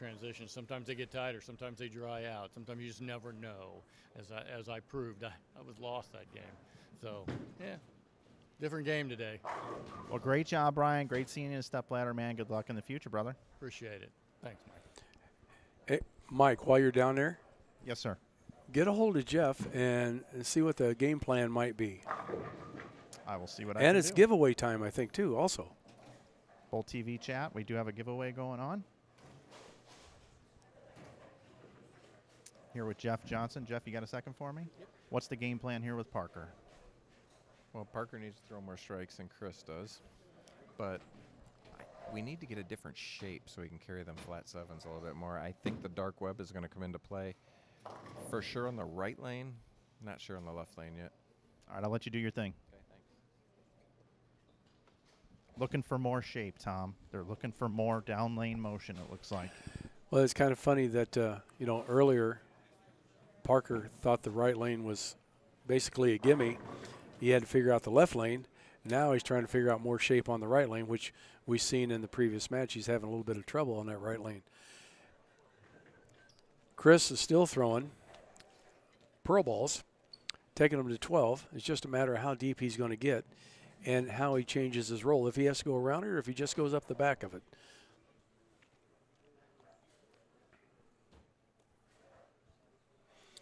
But just in a few minutes, we're going to be into our title match here at Championship Lanes in Anderson, Indiana. One of Dave Small's, I believe, 5 facilities that he has.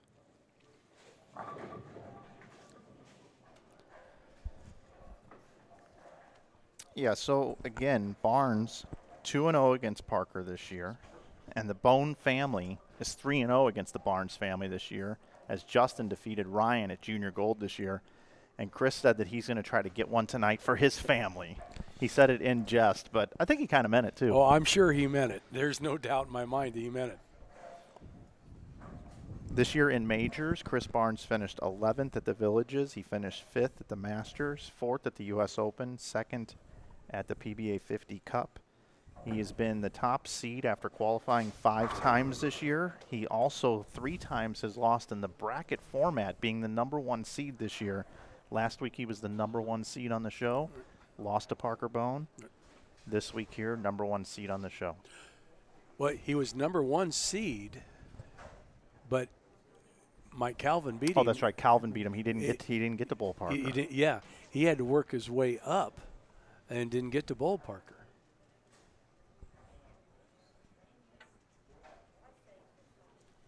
Who's your pick, Mr. Cotter?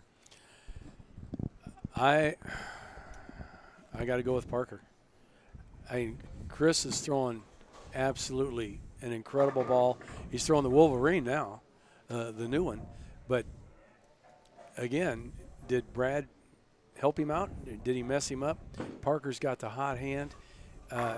He's been seeing the lane better than anybody, obviously, and the adjustments he's been making are incredible, to say the least. I got to go with Parker. Who are you going with, Mr. Smalls? I know you want to see Parker win, so you have a three-peat. But there you go. Who do you think is going to win? I think Parker has the advantage right now. Mike Flanagan, the guy that sees more bowling than God.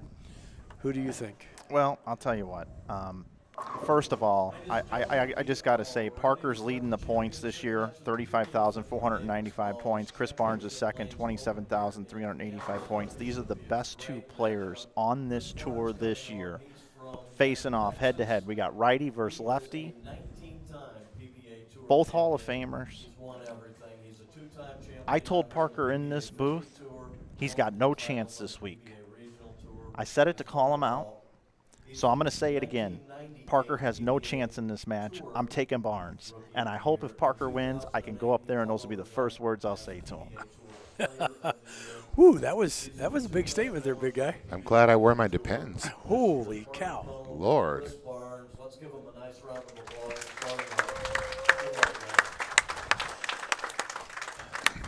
That was almost bitter, Mr. Flanagan. Barnes just said this family hasn't lost in a month. The whole crowd chuckled. Here we go, championship match. All 5 of them. I mean, 100 of them. Yeah, you got a nice little crowd here. I like it. To those that write for Bowler's Journal, they should all receive pay decreases for not having to type as many words on the articles about winning at any level. Barn and Bohn. The over-under, 75% over 234. What's the score of this match? Come on, give me a number. 247 is going to be the winner.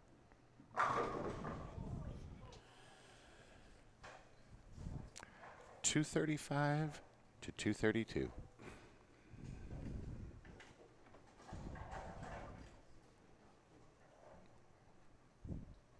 $256. Okay. Who shoots 256? Secret. Tom, I love that. I love that. So now we get to see Chris Barnes. He's made 7 of 11 championship round. It's an every week thing with Chris Barnes being on the show. He missed one event because he bowled the. I don't even know why he tries to qualify anymore. He Just bowled the put him on family show. event with Ryan.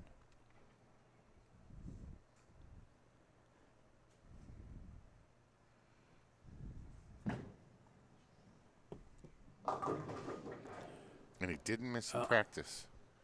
Wow. And a 4.710. His first shot with a 4.710. Yes. And he's throwing that Wolverine. You know, he bowled to the right of me in qualifying. And maybe I wasn't paying attention, but I never seen him throw that ball this week. I did see this. I haven't either. I seen the Zen the whole time. So obviously he's seen something in that ball over the Zen he liked better. But not the way you want to open up the championship match, especially against Parker right now. Or for that matter, even against me. I might take advantage of it. You never know. I see how you are. That's right, Tim. Gets a count.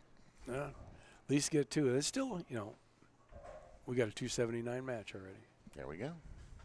290 You match. gotta look on the bright side. 290 match. 279 to 290. Yep. There you go.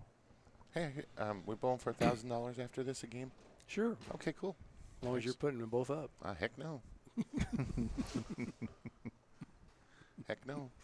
I know where your wife keeps it hidden. Look at how far Barnes is on the left. Inside That was like 25 at the Wow. Arrows and Runaway Brooklyn. That ball had no chance. It never got right. and that is not the Okay. confidence booster to start No, the championship match I'm with. literally confused to the fact that I can't believe he's not throwing this. The Wolverine's a brand new ball. I don't know if it's a really shiny pearl ball. I don't know if it's supposed to be cleaner than the Zen, but he had such a good look with the Zen. Yeah, I believe it's the Wolverine Moss is what they call that. I have a Zen. I love it. Love my Zen. Needless to say, though, Chris got a strike, which is exactly what he needed to do in the second frame coming off an open, because you want to throw a double after an open frame, and now he's going to have that opportunity in the third. No matter how he got it done, it looks the same on the scoreboard. I think Parker's going to step up and go bang, bang. Tom, what do you think? I think so. Dark web on the right lane. Ball change. Oh, I like the way that one finished. That finished hard, a lot harder. Yeah, and it was 8 at the tracer. Down lane. 10. That was left of 10. I think 9. that was an original danger zone. Didn't he just switch to a danger zone? Really? That's what the ball reaction looked like. Yeah, but it's Oh, one of the wait a danger- minute. I just warped to 2022. You just Yeah. dated yourself. You're in a different decade. Just be pretty, Flanagan. That's what we pay you for. Oh, thank you, Dave. Very nice of you to say. Yeah. That's why we're back here. We have faces for radio. Looking for the double. Ooh, little high flush. 2 different balls, Tommy. As I like to say, call the plumber. That is why they are the greats. There is no rule in bowling that you have to throw the same ball on a pair of lanes. This is very true. But, you know, it's amazing. Even in league, guys know they don't have a reaction on one lane, and they still keep throwing the same ball instead of choosing to throw something else. Would that be you? That'd be this guy. Chris That was 22 to like 10, 11. Game on here by Chris Barnes. He's taking advantage of that crossover. Yes, he is, and that's what you have to do. That's what the greats do. Chris Barnes does it right here. Looked a lot better through that shot. Yeah, that ball looked way better. Yeah, he got through it good. He didn't cut it short that time. Want to give a shout out to Leslie Bohn, sending a text into the booth. They are celebrating Brandon's birthday and watching the show at Rev Rates Bohn's Elite Training. Go Parker Bohn III. Miss you, Leslie. Linda Barnes is in the chat with us tonight. Thanks for always being there in the chat with us, giving us some information, Linda. We certainly do appreciate it, and we're looking forward to seeing you back out on the lane sometime soon. We were actually efforting to have petitioning to have a over 50, under 50, and a female tournament, and I suggested to Chris on the air here maybe he could bowl with Linda and Ryan. Oh, Wouldn't yeah, that be fun? That would be good. That would be cool.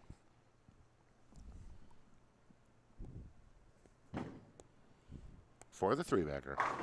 Pretty shot. Well, that was a much better shot than the left lane. That first shot must have just got away from him. Yep, he pured that one. He's settled down now on this pair. Slide, step. You got that hesitation right there in the third step, two-step power step. Just an incredible approach. He's right there at that 11. It's like 11 at the tracer, 10 at the back part of the tracer. Mm-hmm.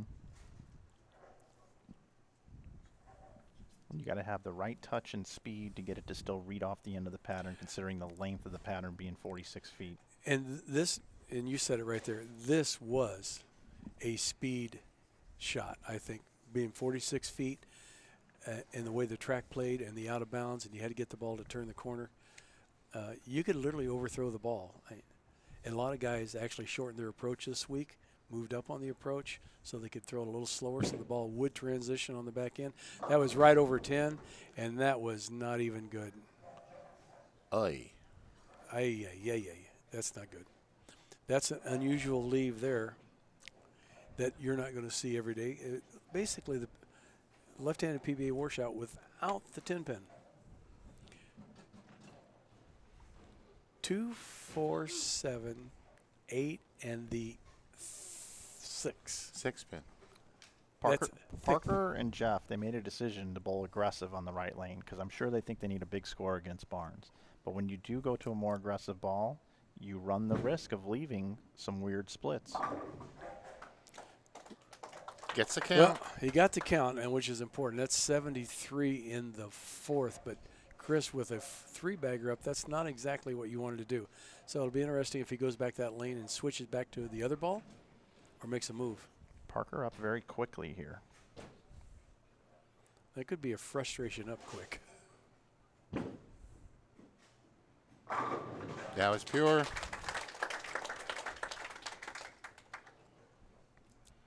Either that ball's getting a tape change because he just picked it up off the rack, or it's getting into the bag. Brian M. in the chat, I want to highlight his comment, maybe the quote of the day here. We are privileged to keep watching these great bowlers week after week out here on the PBA 50 Tour. Also, Linda is at home watching, and Troy is watching as well tonight, cheering on Dad.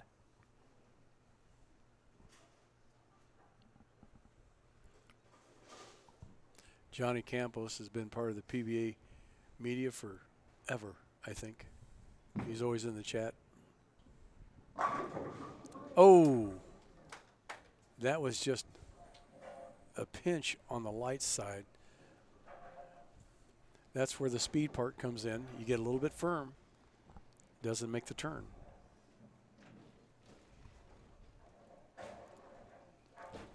That's got to be a welcomed 10-pin for Parker because that at least lets him in the back door. Yeah, and if I was bowling Barnes right now, I would say, okay, now we're even. Right. Because he carried the Brooklyn strike, right, and made a great shot, wraps a 10. The carry gods came into play. We're now even. Right.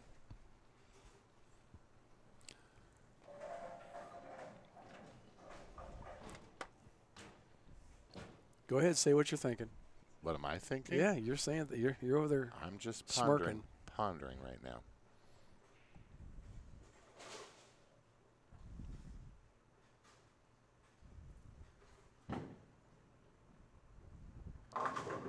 Six, 9, 10. Oh, that was remnants of the very first shot that he threw. So I was well, the way I see it, and correct me if I'm wrong, because I probably am, but to me, right now it's that mid lane. He's not getting the ball through the mid lane the right way, and the ball's just checking early before it ever gets to the spot down lane. And that could be because of the way they and I'm going to go back to the Brad Angelo thing of throwing that dull stuff right down there, you know, in between at 15 and soaking up that oil. So the ball's just checking early for him. He's got the shot before on that. He got it through that. It read beautifully. And if he eases up just an iota, the ball checks on him. Yeah, or if you just barely miss in, it doesn't go left or right enough or get to the. I think if Chris watched that back, he would tell us it just wasn't a good shot. Now, if he wants to be able to have a little more error room, he would grab a ball that's cleaner to the front to help him through the front. But you got to be careful to make sure the ball still recovers in corners down lane.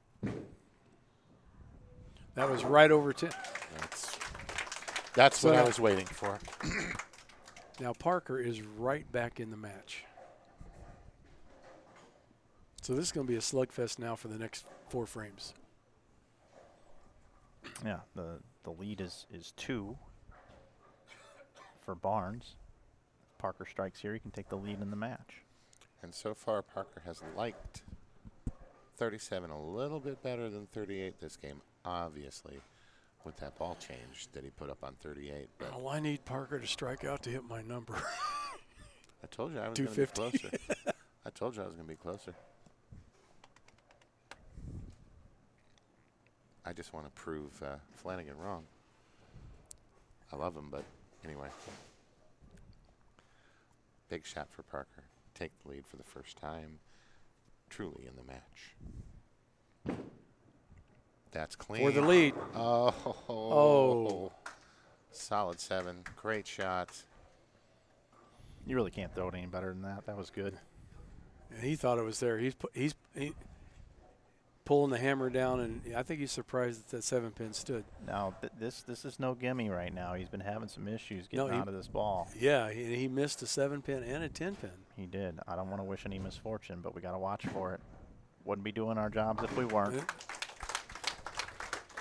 Yeah. So spares it up 122 in his 6th. 3-pin match right now. Possible 232 for Parker. Possible 235 for Barnes. What number did I call? 235 and 232? Yeah, okay. Yes, well, you did. It's not over yet. I know, but I'm a heck of a lot closer than you are. Yeah, well, you know, I'm being the optimistic guy, you know. I love me some Tom Carter. Big shot here for Chris. Good shot. Oh, I thought that was 8. dead to rights. That was like 22, 23 at the arrows. That was an unbelievable shot by Chris there. That was insane. Solid 8. Now, I talked about how that wrap 10, I like to see it when he goes Brooklyn, but now this is just unfair. Yeah, he's standing there staring. I don't think, to this point, he can't believe it didn't strike. He just got ripped off. With a spare here, it'll be a 2-pin match, Tom. Barnes got the lead by 2, both with a spare up. And Chris knows this already, but the thing he's got to do is he's got to wash that out of the brain. Right. He's got to completely put that behind him. Yeah, well, the one thing you can't do, and it's so easy to get to, when you throw it good, you get frustrated, and then you start forcing it because you're still a little angry on the inside, and you can't let that happen. He's, like you said, that shot's over. There's nothing you can do about it. The only shot that matters is this one right now. Yep. Left lane. It's going to be really important for Chris to get through this one, project it down the lane so it doesn't hook early on him. That was the ball change. He went Sure back to the was. Zen.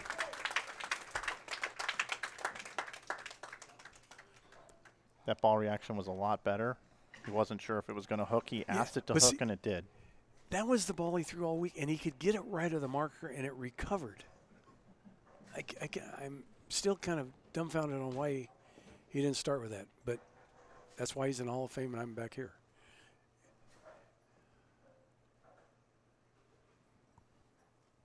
So Chris now can bowl 234. Parker can bowl 232. Yeah. Bohn up in the 8th, right lane.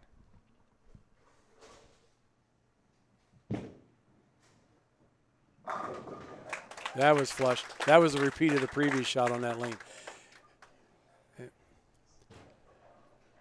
Well, Parker is going to get that shot in the 9th, and then he just has to sit back and wait because Chris has the ability, if he strikes the 9th, 2 in the 10th, and gets 9 on the fill, that's a win.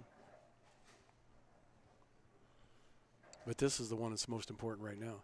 He's got to get this shot because Parker's, I think, more locked in on the right lane than this one. I think his carry percentage is higher on the right lane when he throws it good with the ball change, but I think his pocket percentage is higher on the left lane.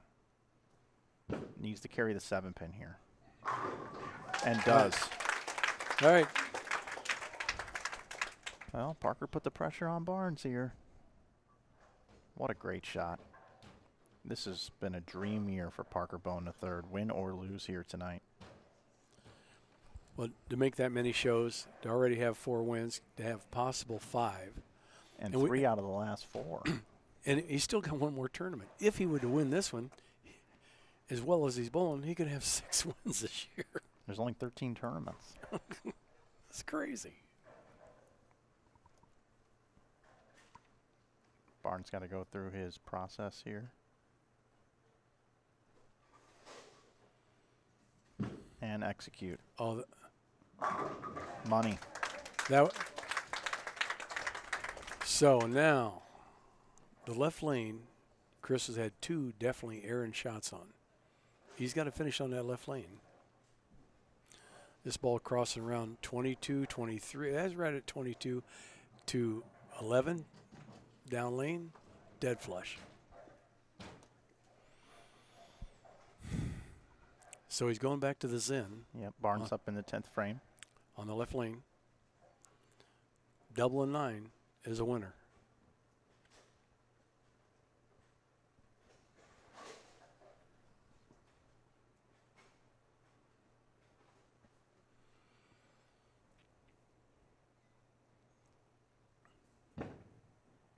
Push.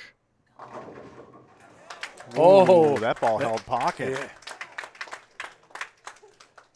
I was afraid that ball was up the lane. I was like, oh, is that ball going to push? And it did. Yeah, because he didn't get that one as far right. He got it to like 11. So this is truth or dare right now.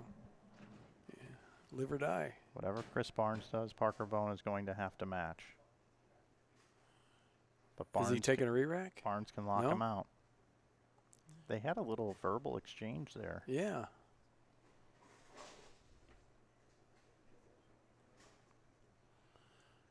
This is the big one, Tom. Yeah, he's taking a little extra time because this is the big one. Yeah. We got a cell phone going off back here. God, I hope not.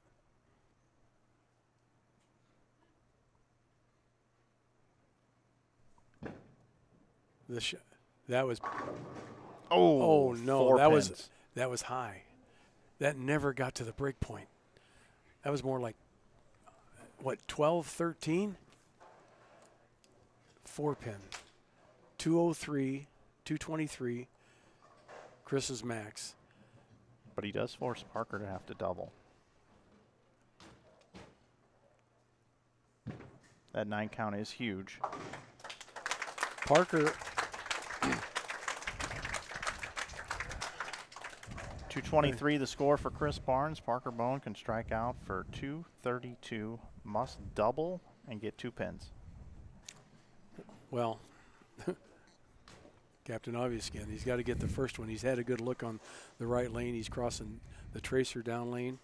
This is a huge shot right here. And these two families have been knocking heads this whole season.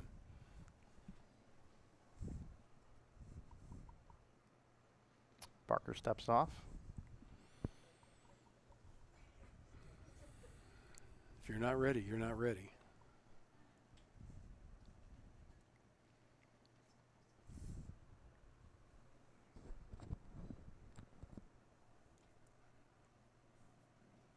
Man, you could hear a pin drop in this place. That was inside of target. Oh. Something fierce, and that's going to do it. That's going to do it. Chris Barnes, that was way inside of target. He was like 11, 12 down lane. Oh, goodness. Well, the streak comes to an end for the Bohn family, and Chris Barnes defeats Parker Bohn III. We'll get the final score here in a minute. What a great match by these two Hall of Famers. Chris Barnes, 223. Possible. Well, he'll have 211. I'm sure that Parker's going to strike. Yep, there it is.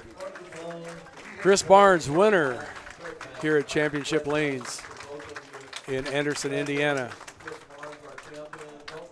It does bring the Player of the Year race a little bit closer. Oh, boy. 5,000 points separated both. Yeah, and one more tournament to go. Yeah. You're going to go down and do the interview, aren't you? Good job. So John Weber down there doing the presentation right now. Mike Flanagan will be on the call doing the interview in just a second. So as soon as John gets through with the presentation and Dave Small giving the check and the money away and the bottle of wine. Chris has led a few tournaments and sets him up for great championship matches, so it's good to see him in the winner's circle again. His third title in the PBA50 Tour to go with 19 PBA Tour championships and everything else that he's won in his lifetime. These really are the two best bowlers on the PBA50 Tour.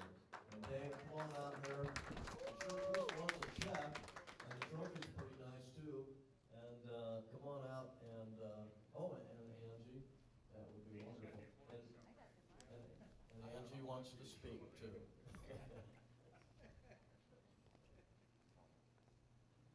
Chris, wonderful performance. Nice big trophy, something to drink, and you won the Diamond Anniversary Tournament, our 25th one, so congratulations and great bowling all week, and we appreciate you being here.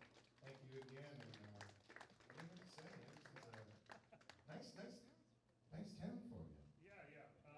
Certainly enjoyed being here this week. Thanks to all of you for coming out. Thanks to Dave. He sponsors several events between the regular tour and the senior tour. This is 6 events inside of about 12 months, and so we're certainly thankful that he sets an ardent supporter of the PBA Tour, and glad to be at one of his 5 centers, and so this is 3 of them. I just need a couple more of the other 2. We're all set, right? Good. Yeah. Well done.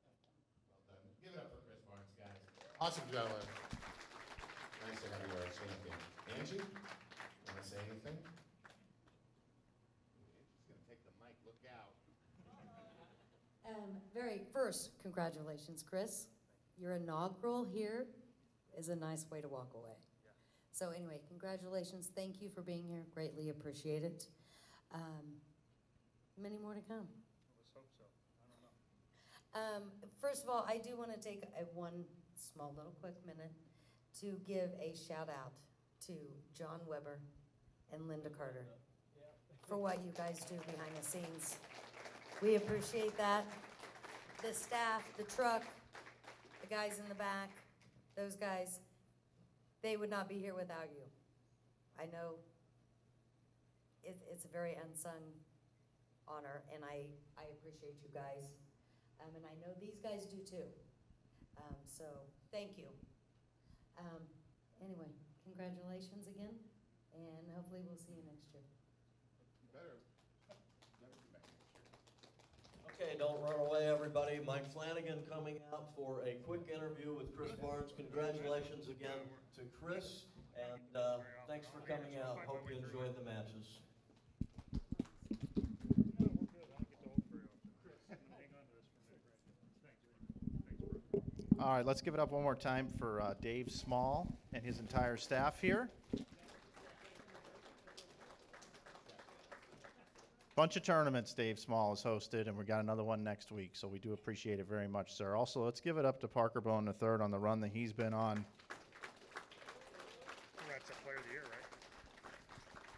I don't know. I don't know the points, Chris. You probably know better than I do, but Seems like there's a long way ahead. I don't know what they are, but. So, Chris, obviously you had to bowl Parker here, and the big story in bowling is the Bohn versus the Barnes family. How's it feel to win one tonight?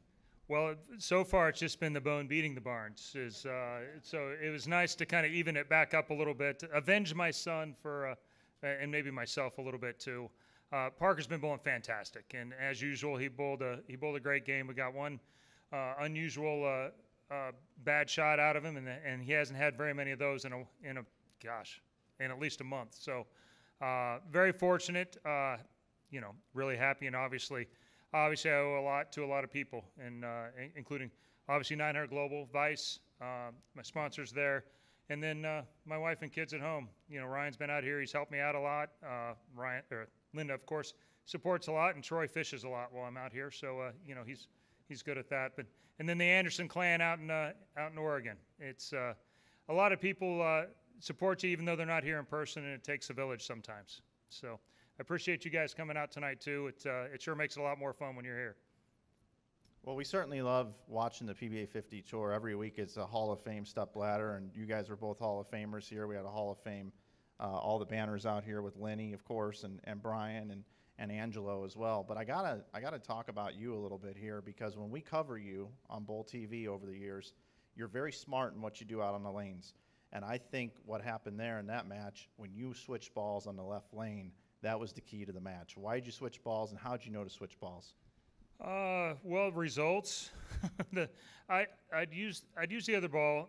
I really hadn't used it much this week at all, and I found out about halfway through there why, because it started to overreact way more and make the pair separate way more than that Zen had. And so I went back to what had worked the rest of the week, made a lucky guess, and got away with a couple light swishers, and that hasn't always gone that way. The right lane actually threw more good shots, but the ring 10 and the stone 8 and kind of kept away from stringing anything together. And Parker had a couple of ring 7s that left me hanging in there with a chance. Yeah, pretty awesome, pretty awesome. Let's give it up one more time for Chris Barnes. Congratulations, Chris, on another title, and you just keep mowing them over here on the PBA50 tour. Man, I love it out here. It's a much more relaxed atmosphere. The guys, there's much more camaraderie versus everybody beating each other's heads in trying to make a living, and it's nice to make a few more shows on this side than I've made on the other side in the last few years too. So yeah, but it's a lot more fun. Got to bowl one of my best crosses of the year. I bowled with Tony Franklin and Don Hogue this week, and we had a great time even during qualifying, and I can't remember the last time we did that on the regular tour. So all right, well, there you have it, Chris Barnes. Congratulations again, Chris.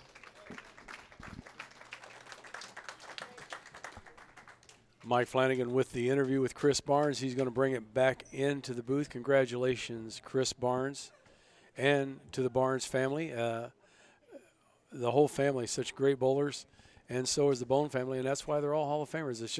It's on my side of the table, it's a joy to watch, to see those guys do what they do, and they do it so well. Envious is a small word. I think any of us that are bowlers have always wanted to be where they're at, and I just feel lucky that I get to sit here and get to see greatness happen and history happen right in front of me. Mike Flanagan back in the booth. Yes, sir. Another great stepladder here tonight for the three of us. I got to shrink down here a little bit here. I got to slouch down here. I didn't check. Did you turn that down a little? I didn't check the framing there. Tom Carter, we had a good one here tonight. First of all, let's give a shout out to David Small for joining us here in the booth. He loves bowling. Oh, it's like 70-some tournaments that he's done. Yeah. It's amazing what this guy does for the PBA and bowling in general. He absolutely breathes bowling. He was bringing up stats. Oh, yeah. Geek stats, like, how do you remember that? But he's a bowling geek. Yeah, he is, and he's a great host, and all the folks that he brings in to work his facilities. We all ate here this week. We all were around. Everybody hires great people, infectious community in each one of his centers. Well, and we got another one next week, too. Well, yeah, and he's got 5 centers, and he says, I have another one, but I can't tell you. So he's buying another one. Oh, wow. And he remodels it. He goes in and just does an incredible job of remodeling his centers for his bowlers. You can't say enough about what Dave does for bowling in general. I wish we had more proprietors like it. Yeah, me too. And so next week it'll be the 13th event on the PBA50 Tour, and we'll be bringing it to you from Dave Small's Jack 60 Lanes. And that place is totally remodeled. It is, and I can't wait to get there. I've been hopefully there before we can give the you remodel. a show. You Yeah, know? we'll have to take the camera around for sure there. Now I have a prediction for next week, Tom. Oh boy, we're back in Michigan. Parker Bohn III is going to win. That would be his 5th title. Dave coming in. He wants to say something so bad. I'm trying to find my damn phone. Oh, he's looking for his phone.